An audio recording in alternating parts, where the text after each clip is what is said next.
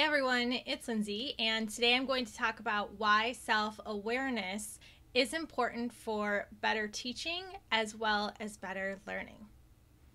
As an info product creator, you may create a product that you are super excited about. But the question comes in is your audience actually ready to be able to learn from you?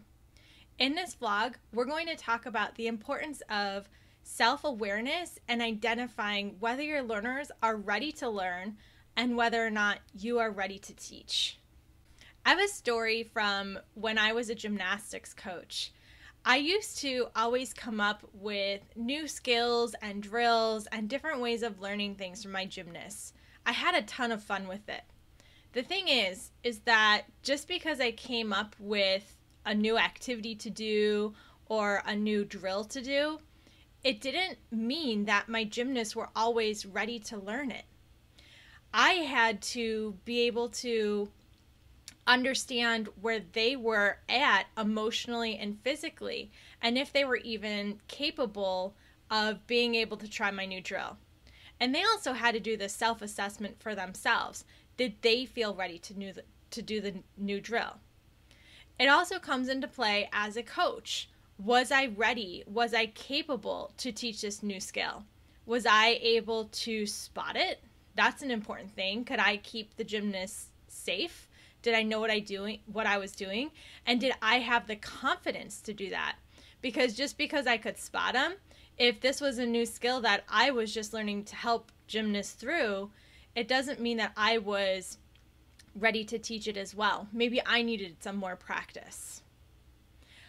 Understanding the readiness of both yourself and your learners is huge for your course, because if either one is not ready, they're not going to be as successful, and it could actually cause a lot of agitation and stress for your learners. When somebody is not ready to learn, they're going to have a lot of stress, anxiety, maybe feel overwhelmed, and even very emotional. Sometimes people will try to sort of power through these emotions and tuck them away, and that can work sometimes, but if the feeling is overwhelming and they're really not ready, it's just not going to work. They're not going to be able to learn. And they could even want to try to learn. They could say, this is the year that I'm going to learn how to start up my business, and I'm going to take this course and I'm going to do it. I'm going to leave my job.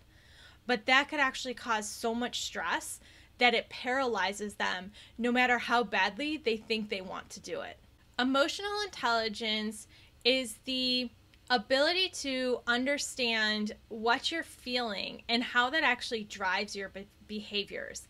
And it also measures your ability to control those emotions and those behaviors. For example, someone with low emotional intelligence, they may get really angry at something and start yelling and just not even be able to control themselves. And for the people around them, this could, maybe cause some anxiety or stress because they don't like when that person kind of goes off the deep end. Someone who has a higher emotional intelligence, they would recognize that they're not happy and they're having these feelings of anger, but they would find a way to deal with that rather than just going off the cuff at anything that makes them mad. Self-awareness is a key factor in your emotional intelligence, because when you know and can recognize how you feel and the behaviors that you're having, sort of like a third party looking in at you, when you can recognize that for yourself, you're going to have better intuition and more confidence and feel more strongly about the decisions that you're making. Generally, people who are more self-aware, they tend to have more confidence. They are more independent. They're sort of more of a director in their own life because they are able to feel their feelings and adjust their behaviors appropriately. So I'm going to give you an example from my own life of when I actually was not ready to undergo some type of learning program and make a change in my life. A couple years ago, I was learning about the Whole30 program. It's a really great program to help you eat clean whole foods for 30 days. I love it. It's not necessarily a lifestyle change, but it's actually becoming more self-aware. I'd done this program successfully in the past and was looking to do it again because I like how I feel when I do it. At the time that I was thinking about doing this, I was actually under a lot of emotional stress from other things going on in my personal life. So I actually thought the Whole30 would be a great thing to add to help me feel better, even though I already had all this other stuff going on. What I didn't really realize was how stressed I already was. I wasn't even aware of the stress inside my body. And then I decided to embark on this like super clean eating program, and it just like made my stress go through the roof. And unfortunately what happened is I ended up getting really sick. I was sick for like 3 weeks, and it all kind of like bombarded me at once, and I was overwhelmed and I was exhausted and I was sick. And sort of my lesson there was that I wasn't ready, and I didn't recognize that I was ready. And because of that, it was like, I don't want to say failure, but it was not a good situation. And I definitely learned my lesson about listening to myself more and making sure that before I make a commitment to something, that I am ready to fully commit to it.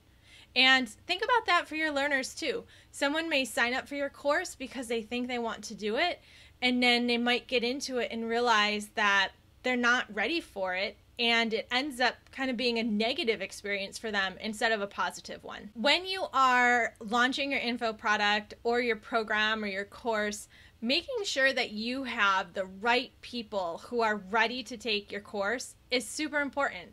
After all, if you get sales for people who aren't ready and they don't even realize that they're ready, it's probably just not going to be as successful for them, and that's not going to help your business at all.